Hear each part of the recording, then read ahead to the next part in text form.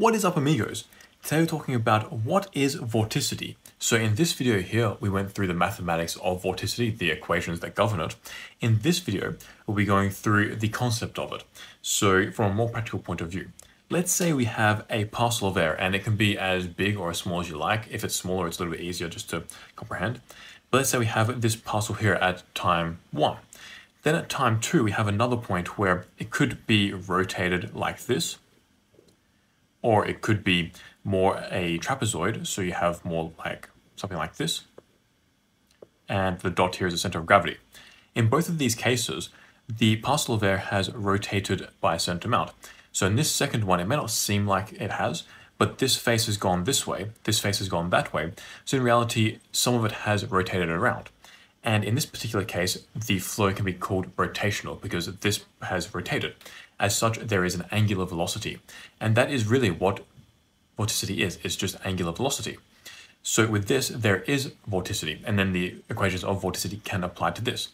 Alternatively, if we have this exact same parcel, and this is in step 1, in the next time step, we have it looking more like a diamond kind of shape, if I can draw it properly.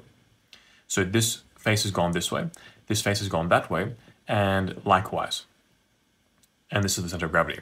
So in this second time, has this parcel of air rotated? Has it got angular velocity? Is there vorticity? Well, actually, no, because this face has skewed by the same amount as this face as this face, so they kind of cancel out. So in this particular case, there is no angular velocity. As such, there is no vorticity, and we can say that the flow in this particular case is irrotational. So that is very important, this distinction, rotational versus irrotational. Rotational flow literally means that there's just some angular flow somewhere in the flow, and that means that there is vorticity.